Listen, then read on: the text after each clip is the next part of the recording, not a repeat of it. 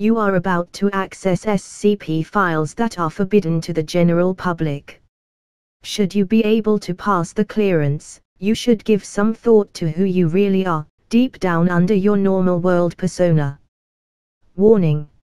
Any non-authorized personnel accessing this file will be immediately terminated through Berryman Langford Memetic Kill Agent. Scrolling down without proper memetic inoculation will result in immediate cardiac arrest followed by death. You have been warned. Memetic Kill Agent activated. Continued life signs confirmed. Removing safety interlocks. Welcome, authorized personnel. Please select your desired file. SCP-012, a bad composition. Item number, SCP-012. Object class, Euclid. Special containment procedures, SCP-012 is to be kept in a darkened room at all times.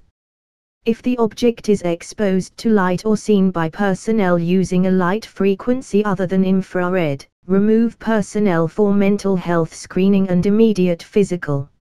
Object is to be encased in an iron-shielded box, suspended from the ceiling with a minimum clearance of 2.5 m, 8 feet, from the floor, walls, and any openings.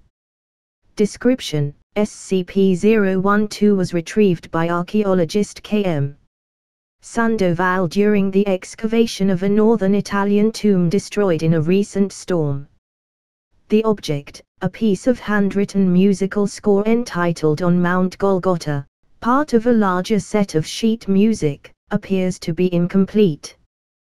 The red/black ink, first thought to be some form of berry or natural dye ink, was later found to be human blood from multiple subjects.